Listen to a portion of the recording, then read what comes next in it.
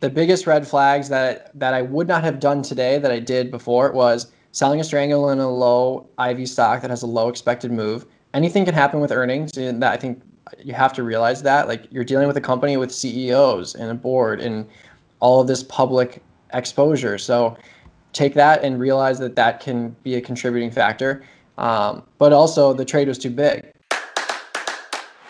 This is the How to Trade Stocks and Options podcast, brought to you by 10MinuteStockTrader.com, where we cover finance, stocks, options, entrepreneurship, education, and money. And here's your host, voted one of the top 100 people in finance, Christopher Uhl. Today's episode is produced in partnership with FinClub.ai. Trade with confidence and take the guesswork out of trading with FinClub's artificial intelligence platform. Now you can get access to the best AI trading platform on the market for as little as $19 per month. That's almost the price of Netflix. So head on over to FinClub.ai to start your 2-week free trial right now. Remember, that's at FinClub.ai. Hey, make sure you subscribe and hit the bell so you'll be notified every time we give you more tools, tips, and tricks to help you trade faster and trade smarter every single week. Hey there, traders. Welcome back to today's How to Trade Stocks and Options podcast. Today, I have a special guest online, Mike Butler. Mike is one of the show hosts over at TastyTrade.com, and I'm really excited to talk to Mike today. I've talked to half a dozen of his colleagues, but never got a chance to talk to him. So, Mike, thank you so much for coming on the line today. Absolutely. Thanks for having me. Yeah, for sure. Like I said earlier, I've had a chance to talk to Tom Sosnoff, Tony Batista, who else has been on the podcast? Jim Schultz, Ryan Grace, Pete Molmat. Man, the list goes on, and I'm very fortunate to be able to have had a chance to talk to all of them. And now it's your turn, it looks like. So, Mike, do us a favor. Give us a little background about who you are and how you came to Tasty Trade and what life is like as a Tasty Trader. Yeah, absolutely. So I live in Chicago, born and raised here. I'm very fortunate to have the Tasty Trade offices here. Otherwise, who knows where I'd be. But I actually didn't learn about options trading until about 7, 8 years ago. So I went through high school, went through college, knew nothing about options trading, period. But I did play poker a ton. I've had some success playing poker. And what's nice about playing poker well and understanding how to play poker well is very similar to the Tasty Trade methodology of selling premium and or just putting yourself in a situation where you have a high rate of success and you're giving up some of those home run hitters, those max profit potential to increase that win rate. So the concepts were very similar, and I was able to pick up on it pretty quickly. But as you know, my little brother used to work at Tasty Trade first. So Chris was on the research team, and my mom would send me videos of him on Tasty Trade talking about implied volatility and puts and calls. I had no idea of what these things were. So I was like, well, I can't have this. Like, my little brother's practically famous in the space. He's on this show. Like, what am I doing here? So I started learning. He kind of showed me the ropes. And eventually one day just visited the office. And this was after I had been going through, best practices, market measures. I was basically just binge watching shows. I met the whole crew at Tasty Trade, and just so happened that one of their key support people had left like 3 days before.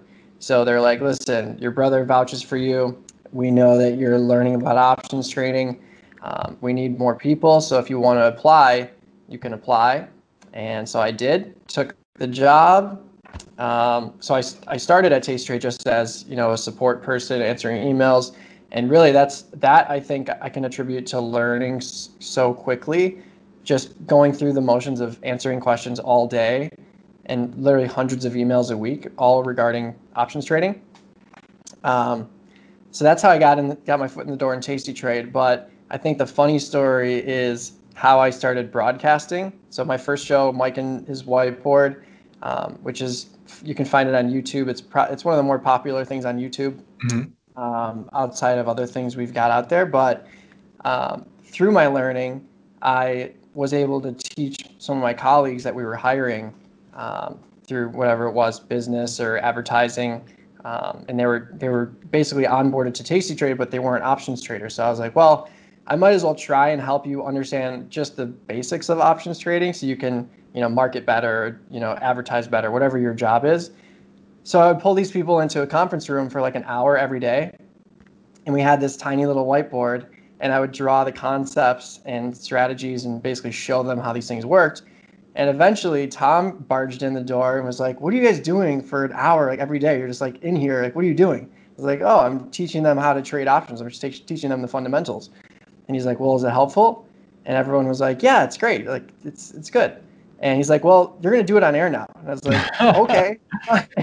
So that's kind of the funny story of how I backdoored into broadcasting on Tasty Trade and created the visuals for Mike and his whiteboard, which really the production team is the reason why it became popular, just because they made it look so nice, and it was a nice, smooth show, run on a green screen. So yeah, that was kind of my foot in the door in Tasty Trade, my foot in the door in broadcasting, and the rest is history from there, as they say. So yeah, you're totally right. When you Google Tasty Trade, there's a lot of Mike and his whiteboards that come up. I've personally seen that many times. So you were saying that, you couldn't have your little brother stealing the show. So were you wanting to be on air? Was that your goal there? I really wasn't, but I'm kind of a yes man. I'm not really someone to shy away from a challenge. So when Tom was like, "Let's do it on air," I was like, "Okay, like this could be cool," because back in those days, like 5, 6 years ago, when you would go onto YouTube or you would go try and search for options trading information, all you got was someone talking in the background, and they would just show their platform. Mm-hmm. And it's really tough, especially as a new person, like understanding these concepts, understanding these strategies, and just seeing red and green flashing numbers everywhere. You don't really conceptualize what you're looking at. And that was my biggest struggle in the beginning, until I found Tasty Trade, where they had some visuals, but not to the extent that we create them now. So I think that was one of the big missing points in the industry, at least from an educational side. And it was something that I was fine with, taking the challenge and conquering. And luckily, we just had the perfect storm of a great production team and just a great way to visualize these concepts, and we were able to go from there. Yeah, and that was super successful. So that was just like your gateway drug into the world of broadcasting, right? And That's now right. you've been on many shows, right? So I used to watch Tasty Trade religiously, but I haven't so much lately. But I mean, I know you've been all over the place, right? So what shows are you doing today? So right now, we have a show called Market Mindset, and that's with myself, Katie McGarrigle, and Nick Batista. And that was a show that kind of just generated from similar to what you're doing, like figuring out a way to engage people in trading, whether it's options trading, futures trading, stock trading, whatever it is, but doing it in a digestible way with current market information. So that's Market Mindset. We talk about earnings trades, we refresh strategies, concepts. Some of the more popular segments we do are actually viewer question segments. We'll, shoot it out to Twitter and have people send us questions, and then we'll answer them on air and walk through the platform, walk through the concepts and strategies, and do that there, which kind of is a carrot into something I'm really excited about starting on Monday. I'm actually starting a new YouTube show called Options Trading Concepts Live. So it's going to be very similar to that, where I'm going to go through concepts, go through strategies, but I'm going to have engagement with live chat. So that's something I've always wanted to do, is kind of create like a literal classroom format where people can ask questions, I can answer them live, rather than going back and then sending a link to the segment. So I'm super excited for that. And I think it's going to be really powerful. So is that still going to be on Tasty Trade, or is that just like a YouTube only thing? It'll be on YouTube. If you want to chat, you'll have to go to YouTube, just the YouTube Tasty Trade channel, but it'll be broadcast on Tasty Trade if someone just wants to watch or listen. Okay, gotcha. So you make me now wonder, what are some of the most oddball questions that you get? Because I'm sure you get a lot. You're like, we can't use this. What are they thinking, right?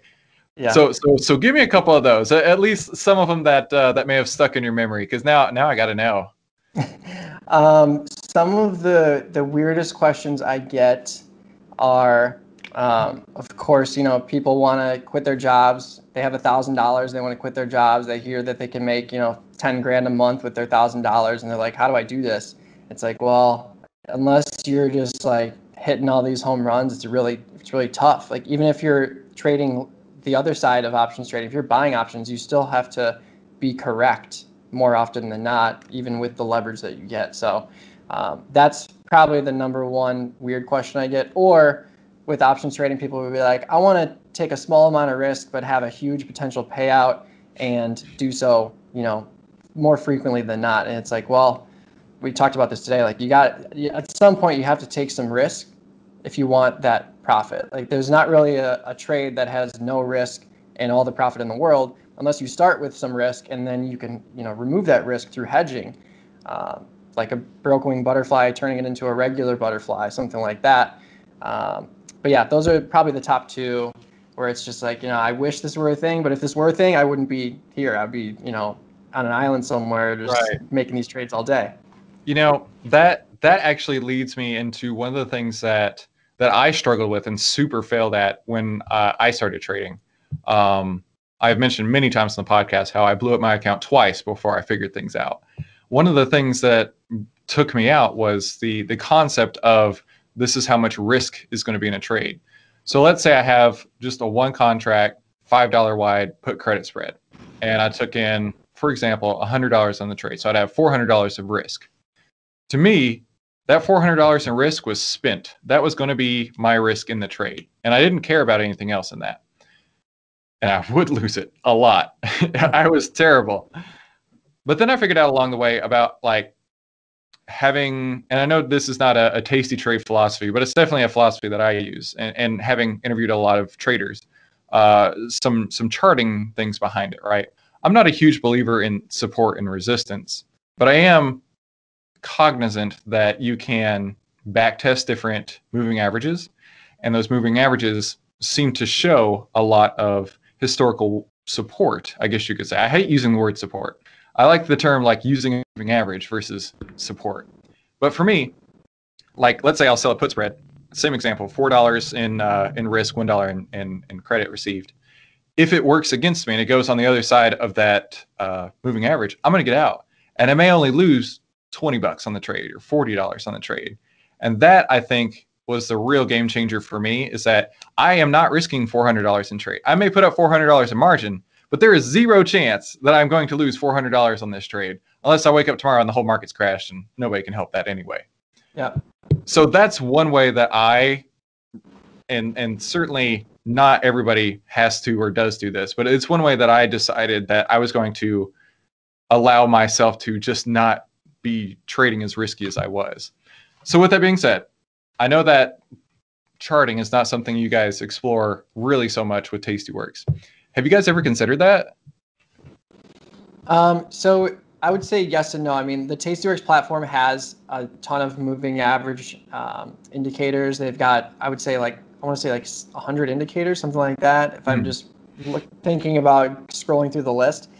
But I agree with you. I think it's not going to be your be-all, end-all, and I think it can potentially be dangerous for people that think that it is the be-all, end-all. Like, when something's at a support line, I'm just going to go nuts and just make a huge trade because it's going to bounce from here. Like, that's another thing I get all the time is like, the stock is going to go up because it's here and this is what I'm seeing. And it's like, well, you can think that, but you can't prove that to me, and you never will be able to. So I think that's something that, take it with a grain of salt. If you like using moving averages, you like using Bollinger Bands, and it helps you create trades or structured trades, and it, more importantly, makes you feel more comfortable with the trade, then by all means go for it. I think if you're going to use technical analysis or fundamental analysis, but you also are cognizant of the fact that you can be wrong, and you will be wrong, not all the time, but eventually you'll be wrong with your assumption.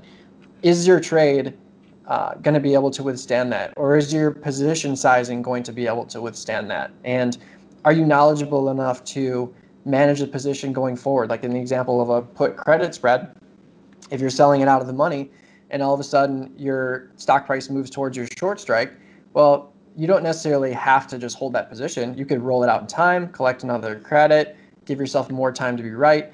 And then what's nice about that is if you continue to see movement against you, the further out in time you are, your number one asset is extrinsic value with spreads, where even if your spread goes in the money, like you said, if you have 35 to 50 days on your contract, even if your spread's completely in the money, it's not going to be trading for that max loss. It's going to be trading for, $2, $1, something like that, where you're able to get out if your assumptions change for much less than max loss.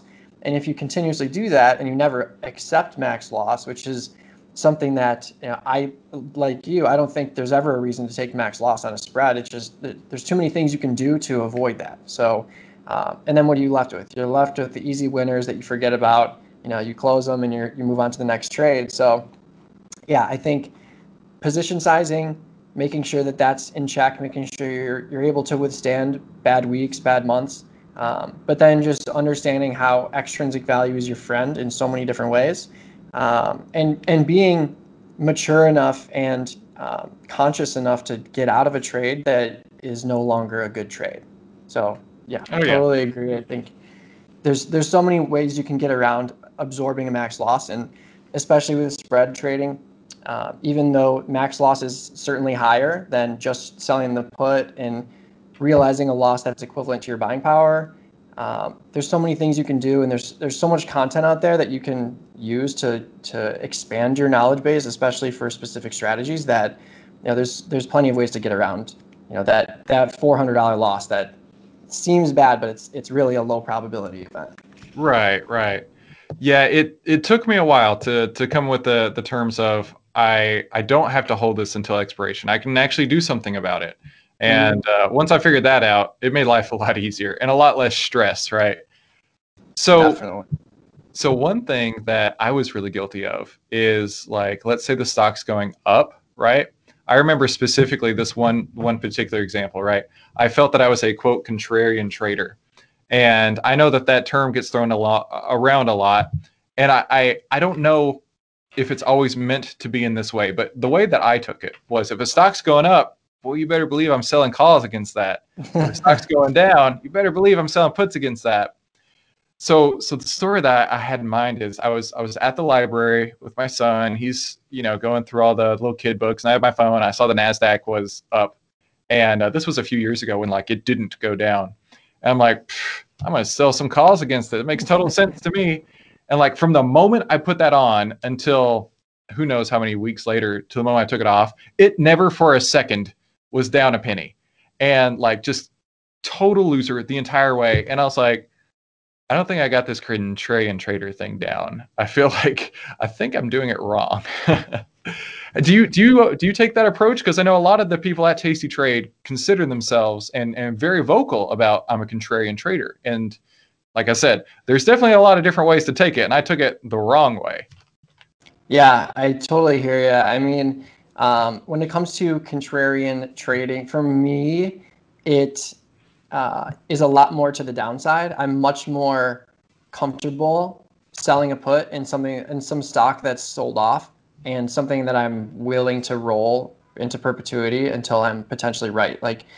United Airlines is a great example. I had a strangle in there for earnings. The stock shot up after earnings. I managed it, rolled it into a straddle at 45 with the intention and knowing that even if the stock dropped, I'm comfortable having a short put at 45, and I can just get rid of the call and just lean long for the next couple months, keep rolling and rolling and rolling. And that's where I'm at right now. So I have a short put in UAL, 45. I think the stock's at 37, but I've collected $5.75 along the way. So my break even is below 40, and I'm totally comfortable holding a long position or a bullish position rather than a bearish position, especially in today's day and age. And I think the best thing you can do is recognize what's going on in the market, recognize what's going on with society. And I think the number one reason you're seeing these massive, massive moves to the upside and downside is not only because the S&P and the NASDAQ are made up of a small group of companies that are all tech companies pretty much that are just going nuts in this quarantine society where everyone's at home using their computers.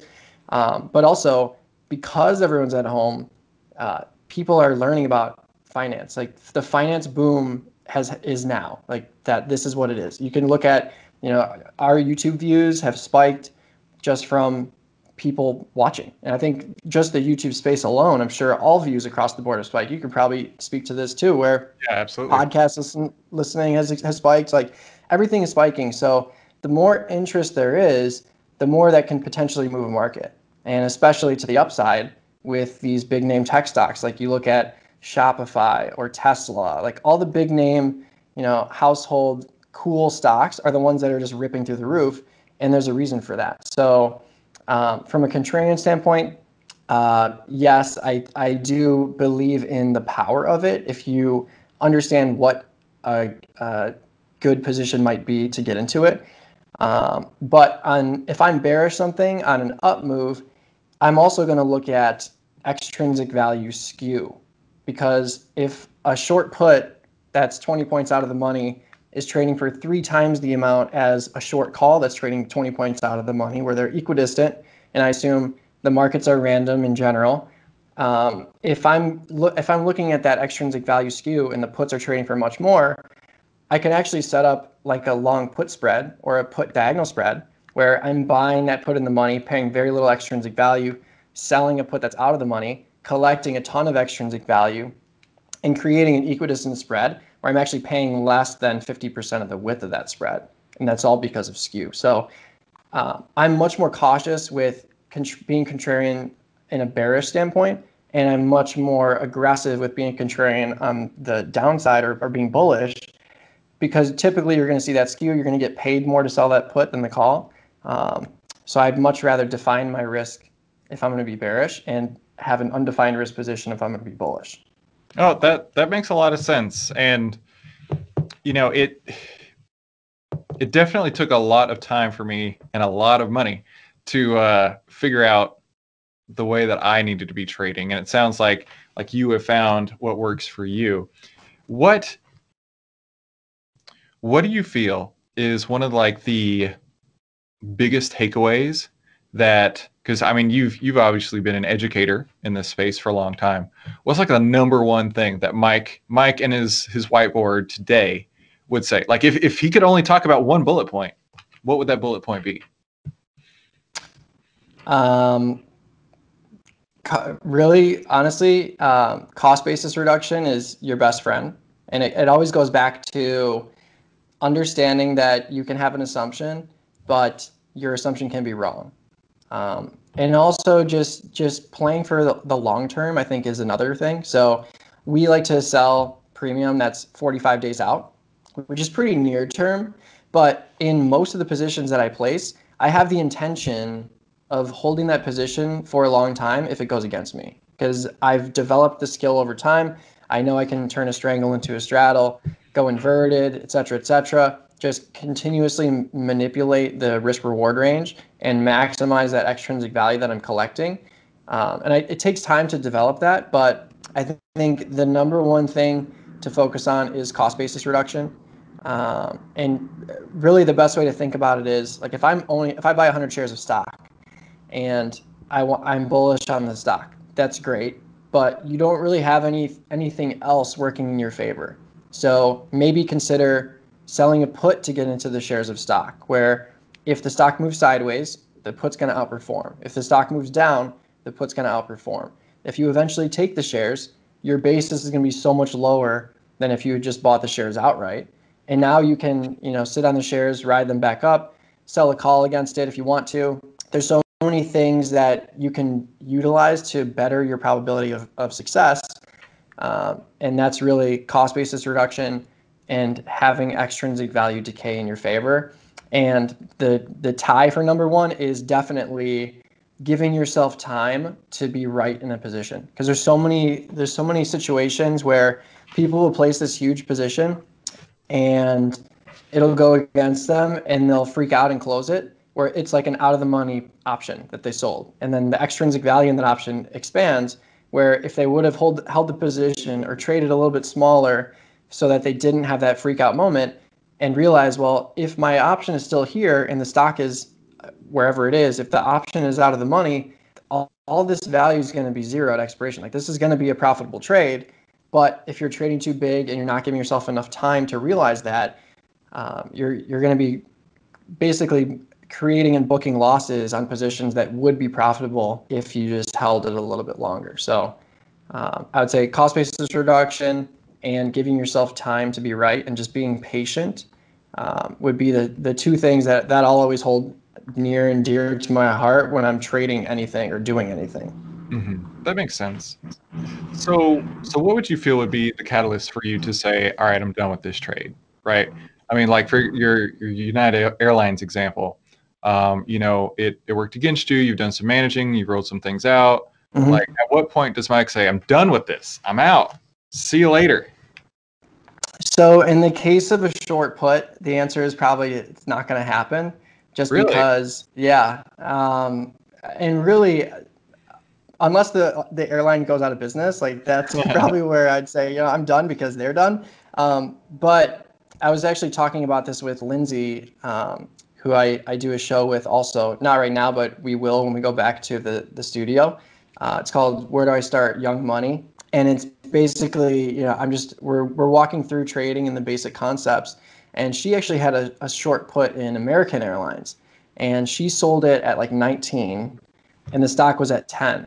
And she's like, should I just close this? Like, this is annoying to look at. And I'm like, well, think about it this way. Like, you've already realized a 50% drop in the stock price from where you sold the put. So what's your worst case scenario? You realize another 50% drop. And what's that scenario? The stock literally is at zero. So for me, like, if United Airlines goes down to 20 again, I'm going to still stay in the position.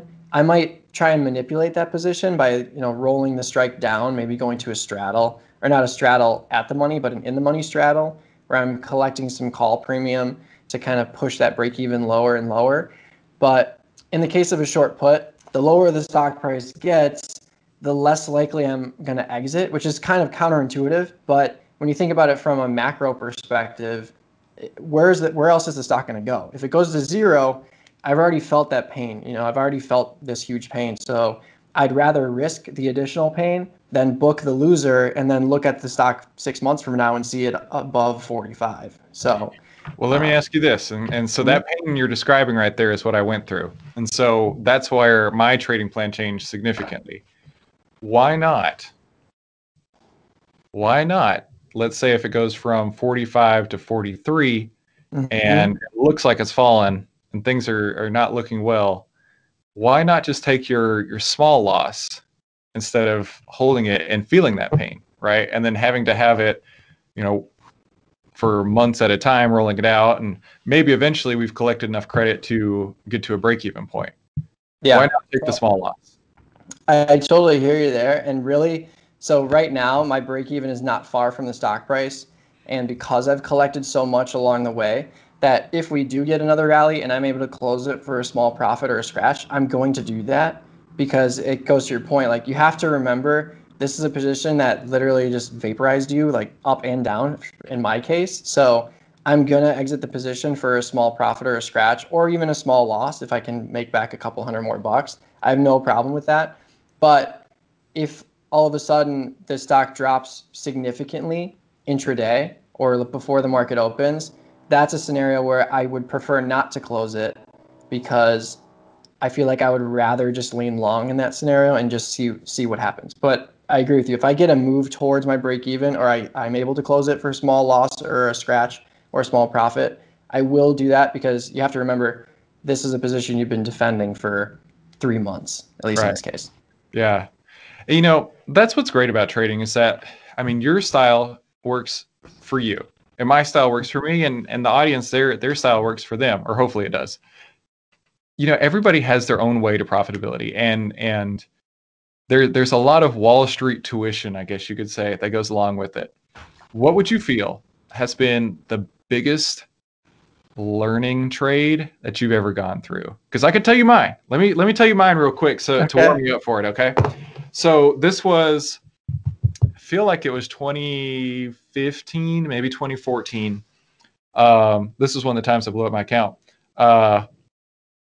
Gold was going down, which it's doing the opposite of that now. Gold was headed it was headed down. I think I went long gold at probably 1320, somewhere in that range.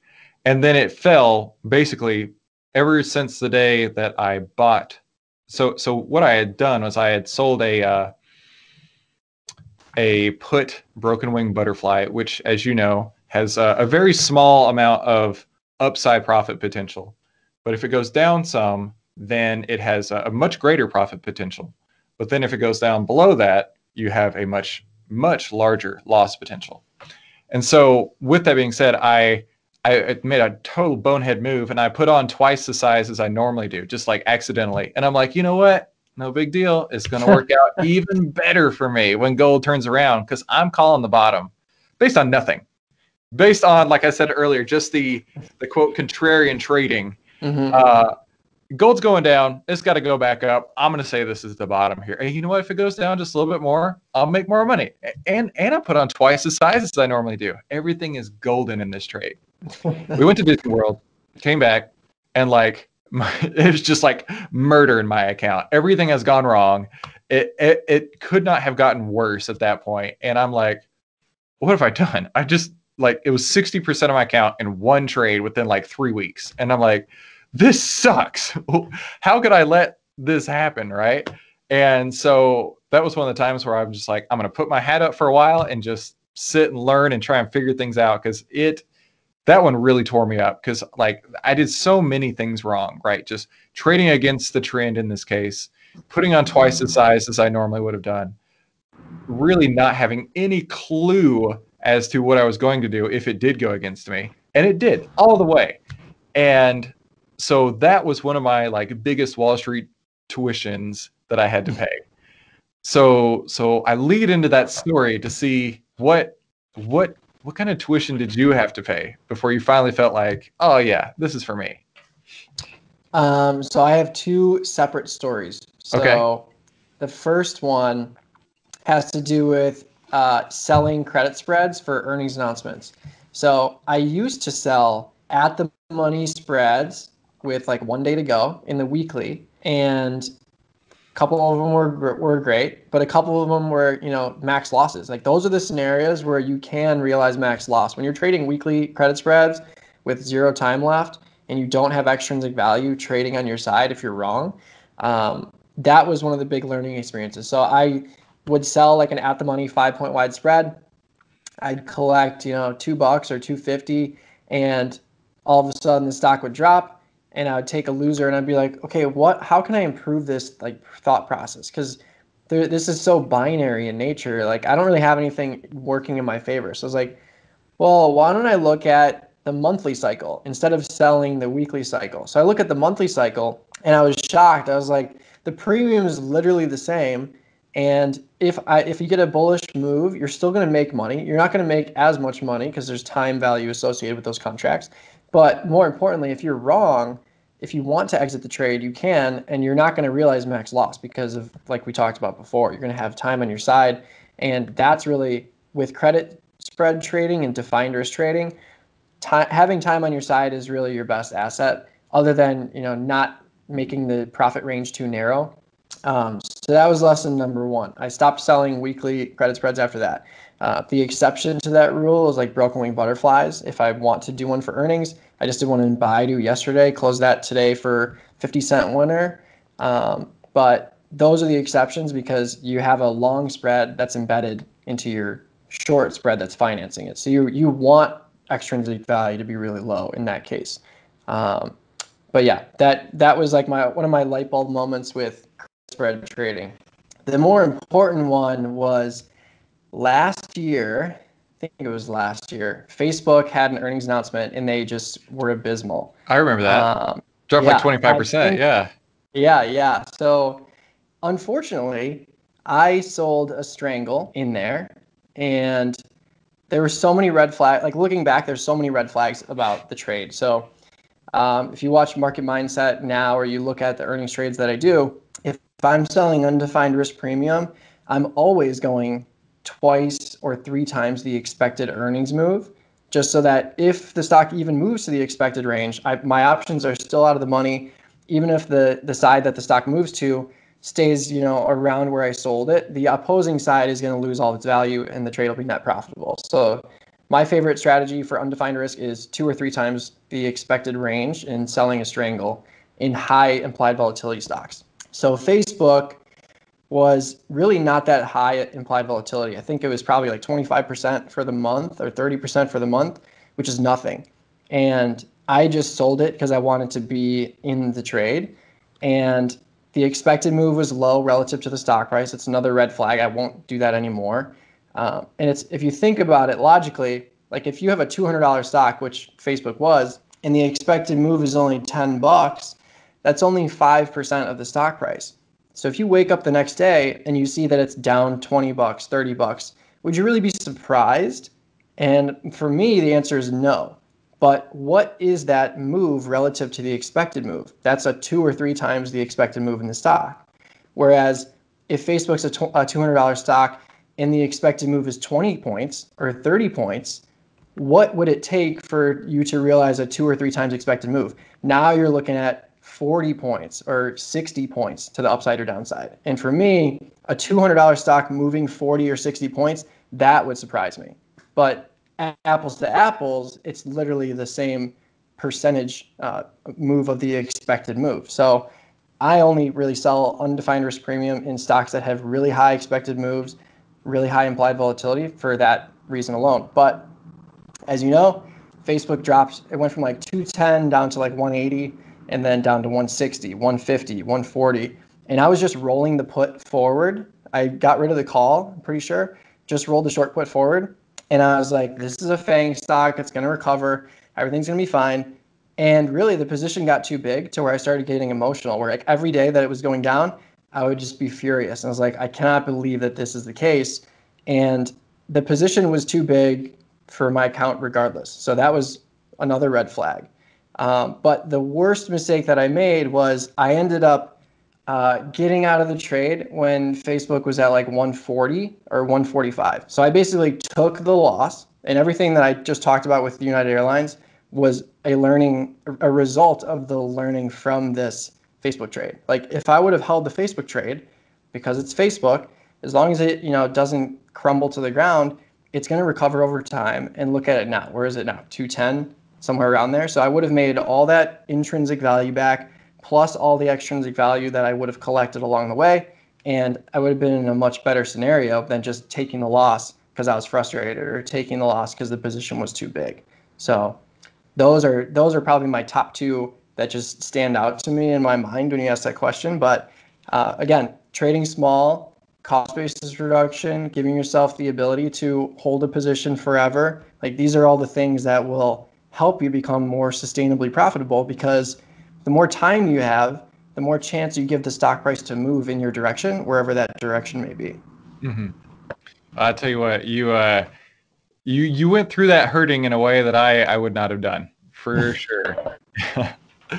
So Yeah, we all go through it, man. There's nothing, there's no successful trader out there at all who hasn't had those big moments where it's like, oh my gosh, I cannot believe that I did this, right? Or I can't believe that I didn't do this kind of deal. Right. And I know a guy who kind of the opposite situation of that Facebook trade. He was long oil, and this was years ago.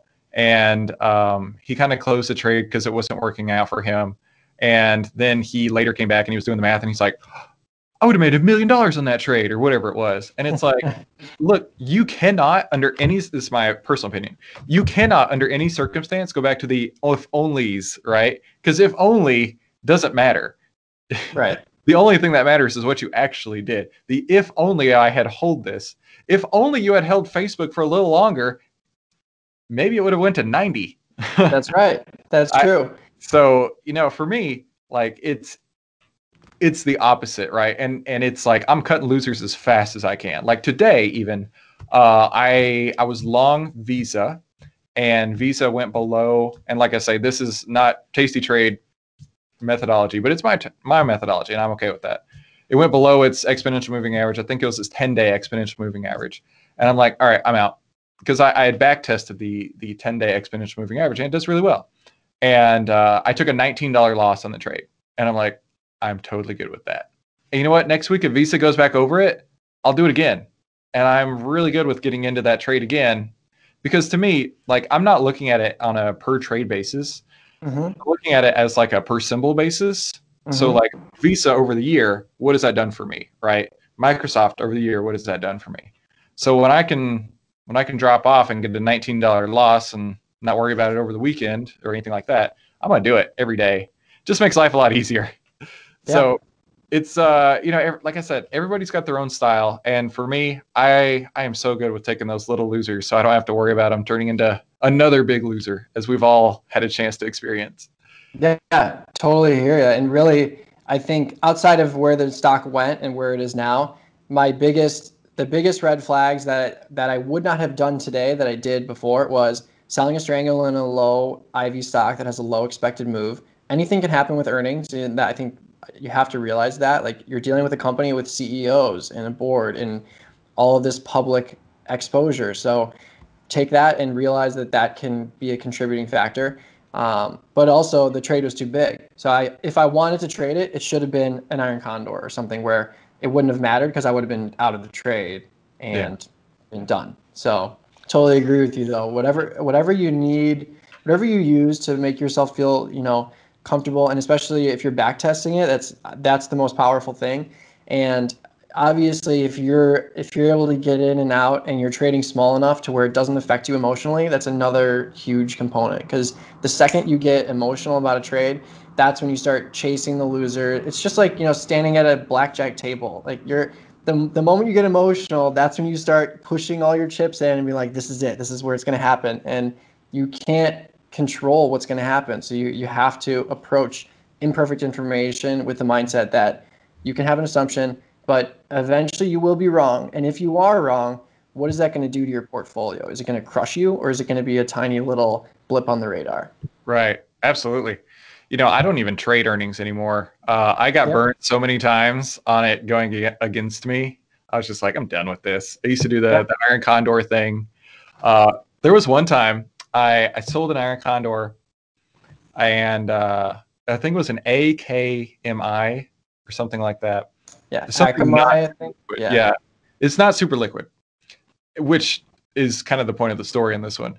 So I sold an Iron Condor in it on earnings, and it was doing its thing. I think it even was like within its move, so the trade would have been profitable. And I'm trying to get out.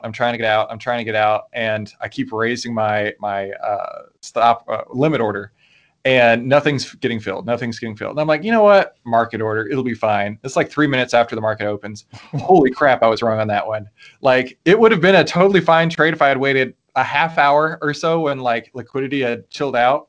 But like the way it got filled, it went from like let's call it like a $15 winner, just something, to like a $200 loser just all of a sudden. I'm like, what happened? And it was all literally because of like the market order right after earnings, and everything was crazy. And I'm like, wow, I'm never doing that again. Yeah, it's tough. I mean, I like to only trade earnings now where I intend to stay in the trade. Like, if it goes against me, fine, I'll just roll it out to the next month or roll within the cycle. But I think it can be a good way to acquire assets. So like, if you're a stock gatherer, earnings announcements boost up that implied volatility. And if you want to be long a stock at a certain point, you're going to get paid to take that risk. And if the stock rallies, you're still going to make money on the short put. But if it doesn't, you just collected premium. You can take the stock now at your basis that you want. And I think it's can be used as a way to just get into stock. And it's as simple as that. And I tell my friends that all the time. They're like, I want to learn this trading thing. And I'm like, listen, just start with short puts, because everything that I've ever learned and every email I've ever answered, short puts, you get so much premium for selling them, and most people are comfortable with being long stock. So if I were to say learn one strategy of options trading and never look back, it's just selling puts, and that's it. Like, simple. That makes so much sense. Yeah, just but you've got to size it appropriately, right? If you can't handle 100 shares of stock, you don't need to be selling the put. I mean, or a spread. But if you can't handle 100 shares of stock, and then you've got that leverage working against you, that's not a good place to be. But I mean, if you want to be long at a certain price, then that's a great way to do it. Yeah, without a doubt. I've written a short guide on how you can use the Triple Stock Profits system. It's the secret weapon every investor needs right now to change your financial future, and you can get it for free by visiting triplestockprofits.com or in the links below. Also, if you want to join a community of traders just like you can get free access to the elite membership that has even more resources to help you trade faster and trade smarter. Yeah. Well, Mike, I got to say, this has been a lot of fun being able to share some stories with you and learn a little bit about you and get you to help the audience out there as well. So, Mike, I want to tell people to come and watch you over on Tasty Trade. Where all can they find you? Since you said you're kind of all over the place right now, and you're about to start a new show.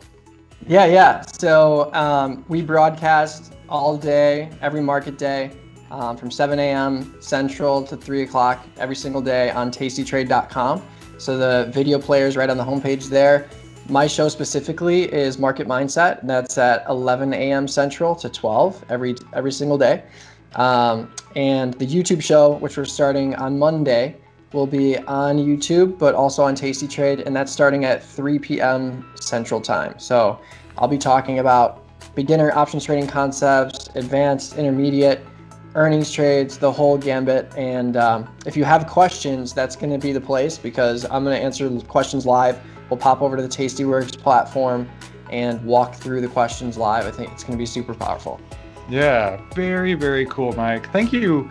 Really, thank you for your time today. It's been a pleasure to meet you and to get your insights and your perspective. And I mean, you obviously know this stuff inside and out. So I would absolutely encourage the audience to first Google Mike and his whiteboard to see his biceps, and then after you're done with that, head on over to Tasty Trade so you can watch the rest of them explain all these incredible concepts. Mike, this has been a real pleasure. Thank you so much for coming on today. Thanks for having me. Appreciate it.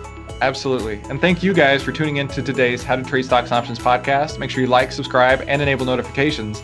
That way you never miss any of the tools, tips, and tricks that we upload every single week to help you trade faster and trade smarter. And I'll see you on the next episode.